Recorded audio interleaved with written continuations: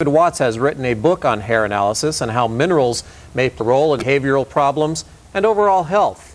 Okay, I see hair. What do you see? What are you looking for when you take a strand of hair and analyze it? What we're looking for are the contents of particularly the minerals, the trace minerals, macro minerals, and most notably for children with hyperactive disorders, any toxic metals that may be present, such as lead, cadmium, aluminum, and so forth. Are there any other things that you look for in hair that you think have an active link to that kind of hyperactive? Oh yes. For example, calcium and magnesium are two very important minerals.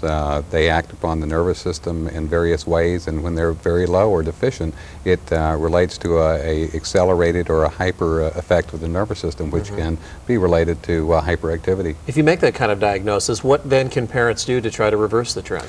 Well, the parents can do a great deal in supplementing their child with the proper nutrients. You know, many people are taking supplements, and if they're given the right ones, it can impact that, as well as modifying their diet.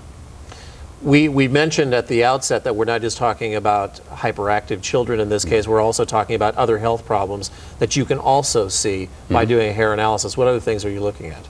Well, in children in particular, many times we see that they have severe imbalances that may be present, you know, at birth or inherited from the parent.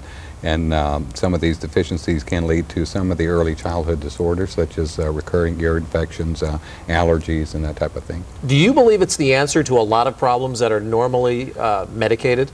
I think it is. I think it gives us a tool whereby we can see a problem that can be addressed. Otherwise, many of these problems are just addressed by symptomatology and not really getting to the root of it. We're just talking about that's just the way these kids are. Right. In some cases. Well, if you are interested in hearing more from Dr. Watts, he'll be speaking tonight at the Holt Education Center that begins at 7 o'clock. I know admission is $5, and these are among the things you'll be talking about tonight. Yes, just a few of the things we'll be talking about tonight. Thanks for coming in. Thank you. Denise?